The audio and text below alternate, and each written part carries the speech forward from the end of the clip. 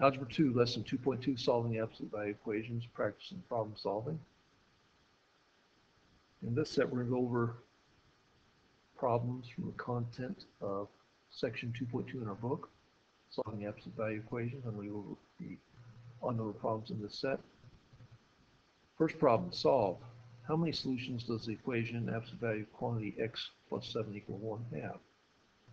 So the first thing we're going to do is look at this number on the right side. We see on the left side we have an absolute value expression. On the right side we have 1. We ask ourselves the question, is this a positive number?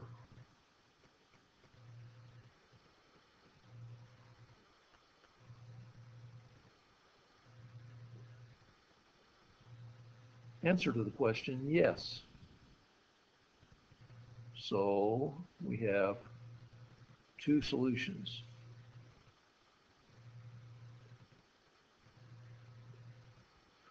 So we'll put 2 here.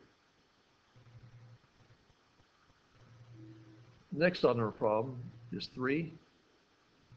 How many solutions to the equation absolute value of quantity x plus 7 equal negative 1 have? So we're going to look at that number on the right side and ask ourselves the question, positive, I'm just going to put positive question mark.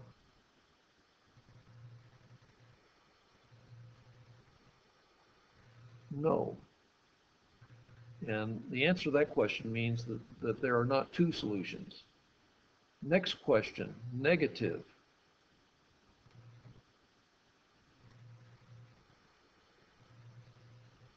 Yes. So, no solutions. Or 0 solutions. I'll put 0 here. Now, let's go ahead and logically figure out why our answer is 0. The absolute value of any number, what are the possible values for the absolute value of any number? Well, the minimum value is 0, so it has to be 0 or greater than 0.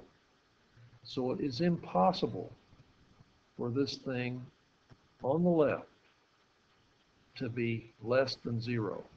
So when you've isolated and have a number less than 0 on the right, that is just flat out no solutions, period. Let's go over the next odd number problem. In this set, we're going to be solving each equation algebraically. So we have the absolute value of x equals 1/2. And again, just like in problem 1, we're going to ask ourselves, what question? Is this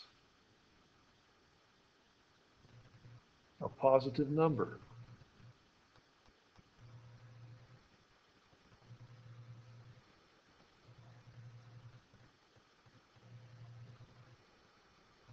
What is the answer to that question? Yes. So how many solutions do we have? 2. And those equations we're going to set up by putting x is equal to 1/2, and then x is equal to negative 1/2. So I'm going to put our answers here in set notation. X equals negative 1/2, comma 1/2, and that's it. Next, under problem 7. We have 5 plus absolute value of x equals 14. I'm going to rewrite that on the right side. 5 plus absolute value of x is equal to 14. The first thing we're going to do before we ask that question, we asked for problem 1, we're going to subtract 5 from both sides of this equation. So we get absolute value of x is equal to 9. Again, we ask the question, positive.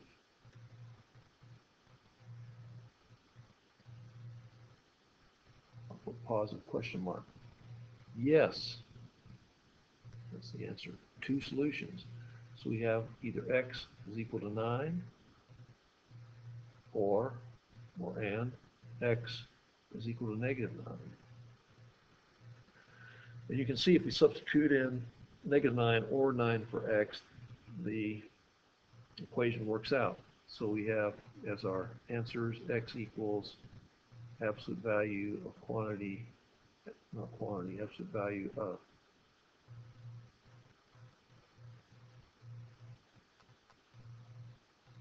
negative 9 will make this thing work, and also absolute value of 9.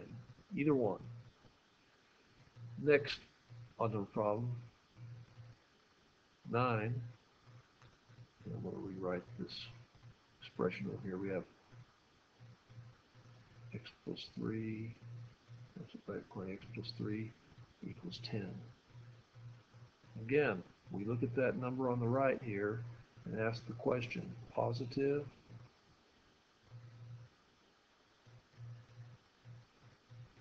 Answer, yes. So what we're going to have is x plus 3 is equal to 10, and also x plus 3 is equal to negative 10. And we solve each equation by subtracting 3 from both sides of it. So we have x is equal to 10 minus 3, or 7. And on this right equation, we have x is equal to negative 10 minus 3, which is negative 13. And then we can put negative 13 for x, we'll get negative 10, check, or 7 for x. So we have as our answers x equals negative 13, comma 7.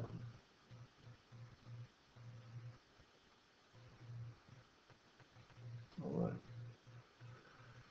Okay, next section there, solve each equation graphically. We have number 10 here. I'm going to go ahead to number 9. And this one's kind of weirdly written. It looks like we have these, looks like negative 2, negative 4, negative 6. I think that's kind of a graphical anomaly in this. So we're going to pretend like these are positive 2, 4, 6, 8, so on. Okay, I'm going to bring this over to the right here.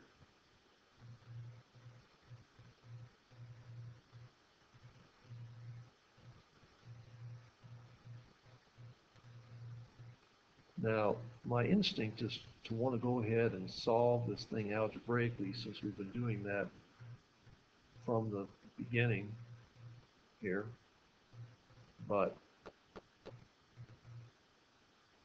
let's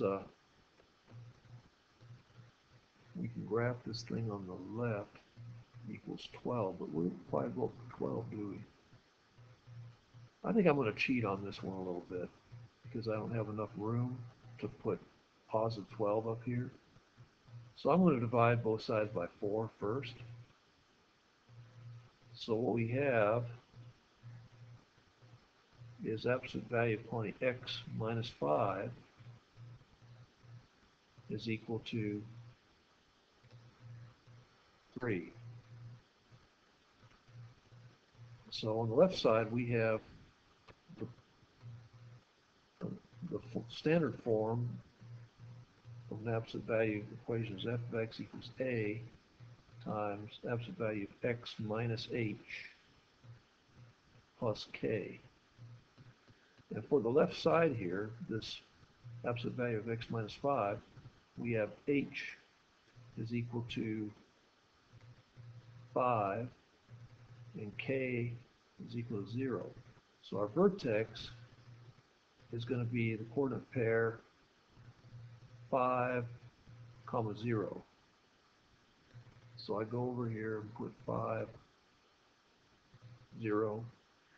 And after revising the equation to this one here, where we've already divided both sides, we have a slope, or a value, of 1 over 1. So we can go up And the scale's the same in each instance, so we can go up. So it's going to be this kind of angle here, where we're going up 2 over 2, or up 1 over 1. So we're going to get this.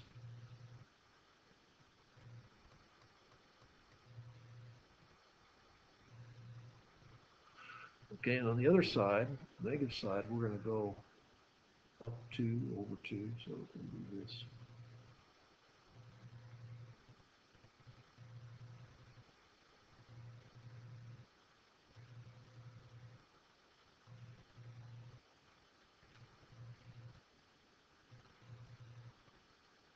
That's a little off. So that's one side. And on the right side, we have 3. So we go to 3. Y equals 3.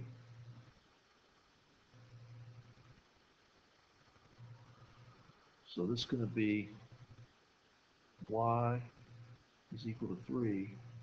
And look for intersection points. Well, right here we have an intersection point at 2, 3. And over here on the right side, we have an intersection point at 8, 3. So our solutions for this are the x-coordinates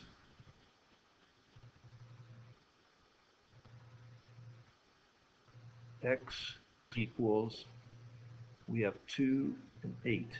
So I'm going to put this in set notation, 2, 8.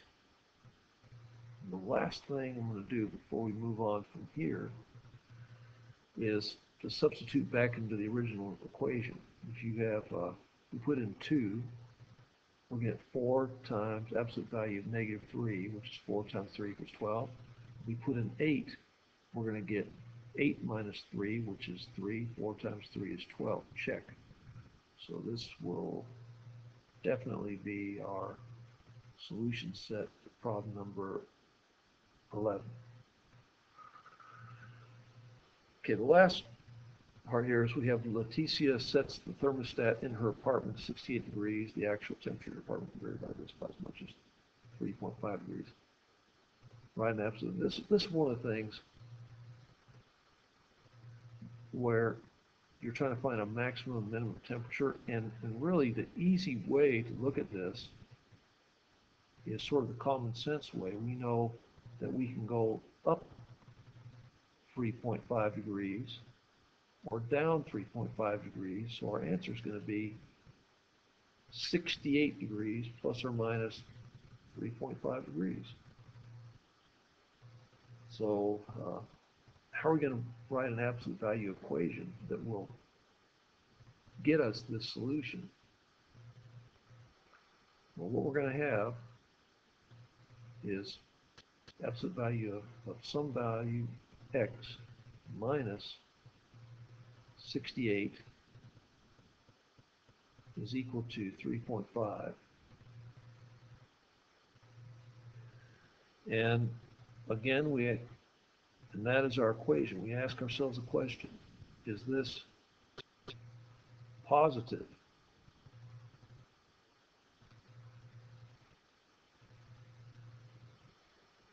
The answer, yes. So we have 2 solutions. So I'm going to come over down below. I'm going to rewrite this as without the value brackets. I have x minus 68 equals 3.5, and x minus 68 equals negative 3.5. And then adding 68 to both sides of the equation, we get x is equal to 3.5 plus 68. I'm thinking 71.5 degrees. Reasonable. And this one on the right, we had also 68 degrees.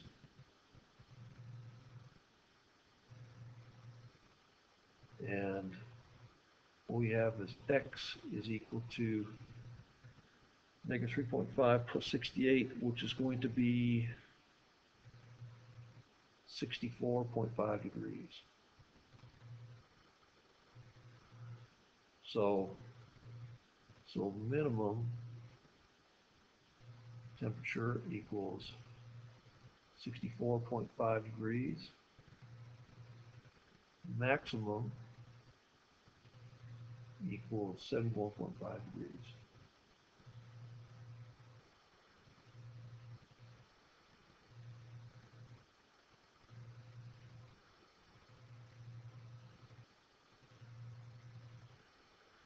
Well, that's it. I hope this has been helpful to you. Good luck as always, and thanks for viewing.